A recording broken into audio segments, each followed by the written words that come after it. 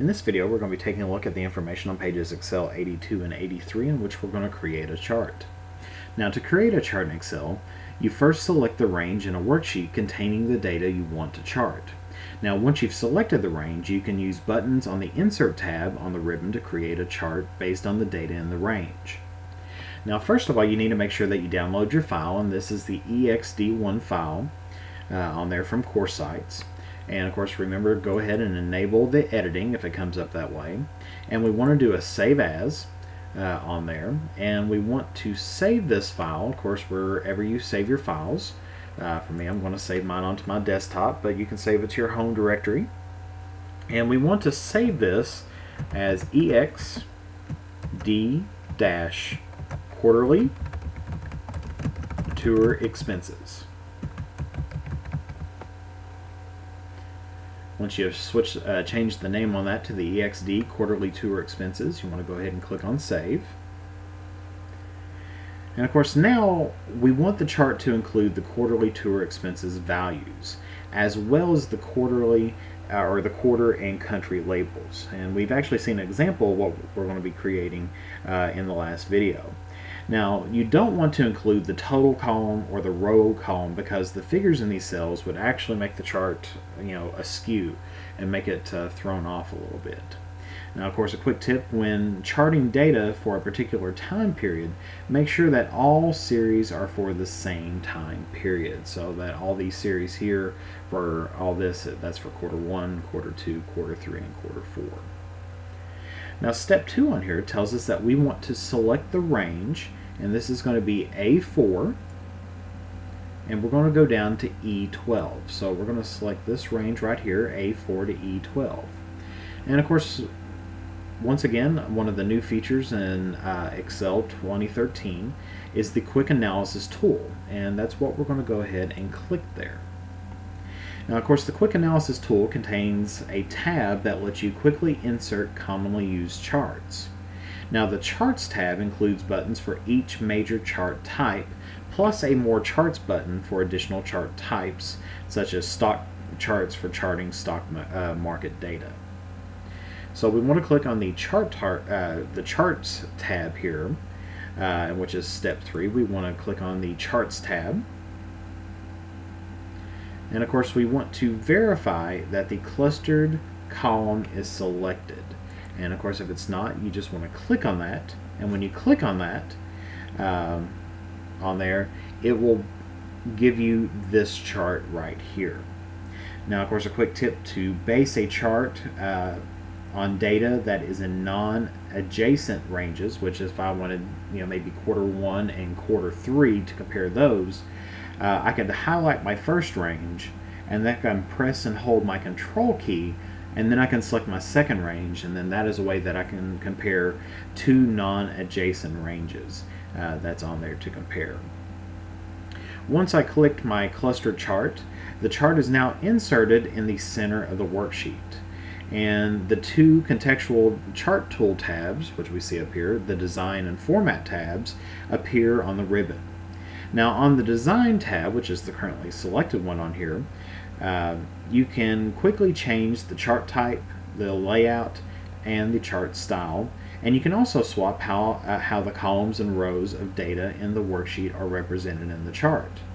Now, when seen in the normal view, 3 tools display on the right of the chart. And of course, these are going to enable you to add, remove, or change chart elements, and that's this plus sign here, the paintbrush, and then of course the funnel that's on there. And of course we have the plus sign here. Of course, this is what allows us, the plus sign is what allows us to add, remove, or change chart elements. The paintbrush on here, notice it allows us to set a style and color scheme. And of course, the funnel down here is going to allow us to filter the results shown in the chart. And once again, that's a new feature for 2013. Now, of course, currently the countries are charted along the horizontal axis, which is the x-axis, and with the quarterly expense dollar amounts charted along the y-axis. Now, this lets you easily compare the quarterly expenses for each country. Now in step 4, it tells us that we want to go up here to our design tab on here, and we want to go to the data group, and we want to click on the switch row and column button. And once we do that, now the quarters are now charted along the x-axis, and the expense amounts per country are charted along the y-axis. So you can see that switching the row and column, we still have our values here, but instead of having the different countries along the bottom, now we have the countries all in our legend here, but now we have the different quarters on there as well. Now, of course, you have to ask yourself which one is going to be more visually appealing. Now, do we like to have all these different colors here and all the different bars, or do we like the more simpler one where there's only 4 bars on there, and then we had a whole bunch more different categories? And step 5 actually tells us to click on the undo button, and when we do that, we notice that this is a little bit easier to read. That's on there, because then we can break it down by category instead of saying, okay, well, we can compare Australia together instead of saying, okay, quarter 1's over here, quarter 2's over here, and trying to match up the colors. So this makes it a little bit easier to read. That's on there. So whenever you click on the undo button, that returns us back to this original design. Next, in step 6, it tells us that we want to click the chart title placeholder holder here. And of course that is where it just says chart title. Now of course that's going to show the text box, which actually contains the chart title. And of course then next you want to click anywhere inside the chart title on here, and that's going to allow you to edit the chart title. We want to press Control and A, and that's going to select all the text, and then we're going to name our chart here, where we're going to give it a title of quarterly tour expenses. And then of course to deselect this, you just click on any blank area of the chart to deselect it. Now of course adding a title actually helps to identify the chart. Now the border around the chart and the chart sizing handles is the small series, as we see here, of dots at the corners and the sides of the chart's border. And of course that indicate that the chart is selected. Now your chart might be in a different location on the worksheet and may look slightly different. You will move and resize this later on in the series of videos. Now anytime a chart is selected, as it is now, a blue border surrounds the worksheet data range on which the chart is based, and which we can see that over here. So all this is selected here for us. And of course a purple border surrounds the cells containing the category access labels, and a red border surrounds the cells containing the data series labels. Now this chart is what we call an embedded chart, and that's because it is inserted directly in the current worksheet and it doesn't exist in a separate file. Now of course embedding a chart in the current sheet is the default selection when creating a chart.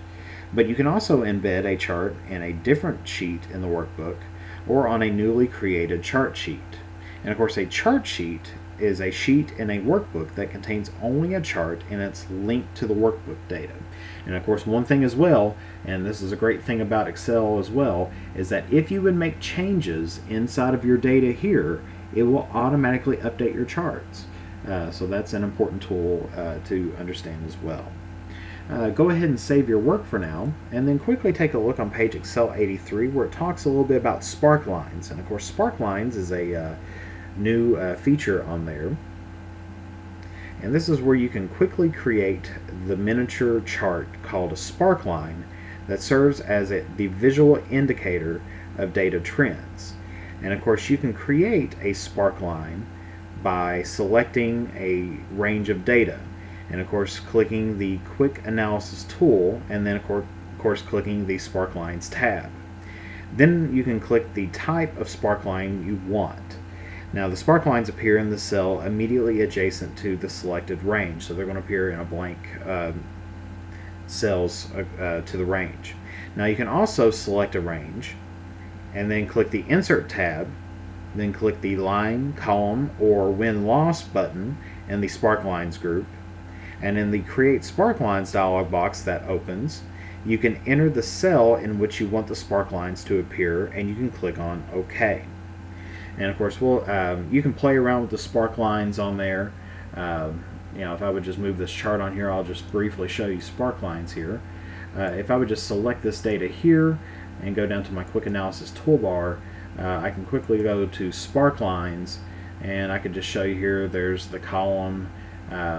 Here's the win-loss, and there's just some different ones that you can choose from on there as well. But that is how you would go through and change those spark lines on there. That concludes the information that's on pages Excel 82 and 83. Make sure that you do go ahead and save your work, and you're ready to move on to the next video.